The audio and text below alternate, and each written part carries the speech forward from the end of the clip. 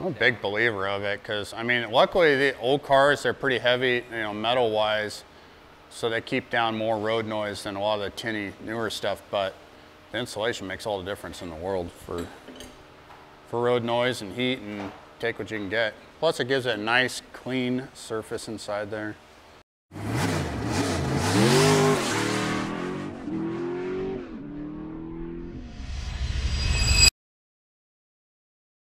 Hey guys, Eric with Retro Rides, and we are inside my 58 Chevy Nomad, and today I just wanted to touch base on some sound deadening material that we use, which is Dynamat Extreme.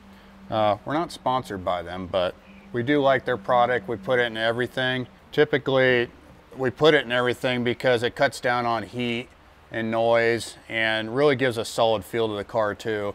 You put a sheet inside of your door there and it makes all the difference in the world. As you can see here, we go all the way up to firewall from front to back, and just try to seal up everything with it. So the Extreme's a little bit thicker than your normal Dynamat, and it's just a butyl based adhesive. So peel the back, stick it on, super easy to install.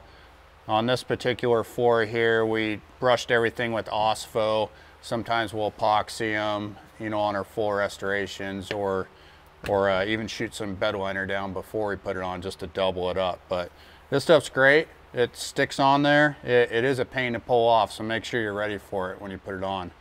As far as installing it goes, we have several different tools here. You can really use anything, but this stuff is really malleable. It forms to all the different corners and stays in there. So we use different tools like this particular roller here. We can use to get inside of body lines like this, you know, and just work it in there, and it just forms really nice. We got other ones. We got a whole bunch of them laying around here. But even just wood, you can use the handle of that thing and it forms right in there. But pretty user-friendly stuff, goes a long ways.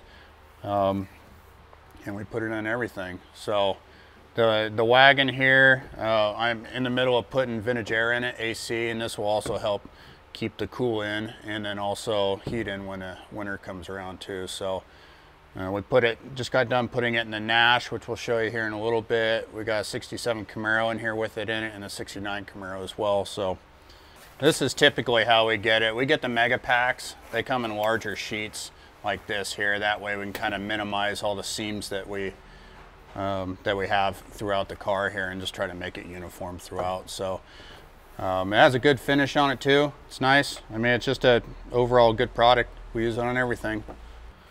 So on the 58 here, after we're all done applying this Dynamat here, it'll be essentially ready for carpet. And I got some more fitting and a little bit of metal work to do here. I'm making a trans tunnel here, and I'll make a driveline tunnel in the back for clearance issues. But other than that, this is about ready to spray down and put some carpet in here and bolt the seats down. So after it's done, we'll come back and cut out the holes where all the mounting, like for seats or whatever you got mounted to the floor there. So we take it all the way up to firewall. Pretty much everywhere you can stick this stuff, we put it in there.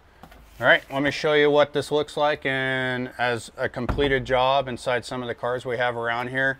Again, this is just work in progress, but stay tuned. There'll be more updates on this one later. Move this out. As you can see on the Nash here, we're pretty well done with this. It doesn't get much simpler than this floor here. It's pretty dang flat, but you see we got little access panels in here. So you still get the things and it stays sealed up nice. I think we're going to finish going up the firewall here as soon as we get the AC mounted in it, but essentially this one's done. So ready for carpet, ready for seats, whatever.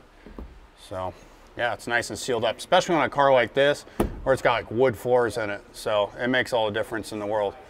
But yeah, be a good little cruiser. We are now inside John's 67 Camaro where our Dynamat tour continues. You see we did the whole thing from back to front, up the firewall. We built an ECM cover. This houses all the engine transmission controller modules in here, and then the vintage air will sit right above it.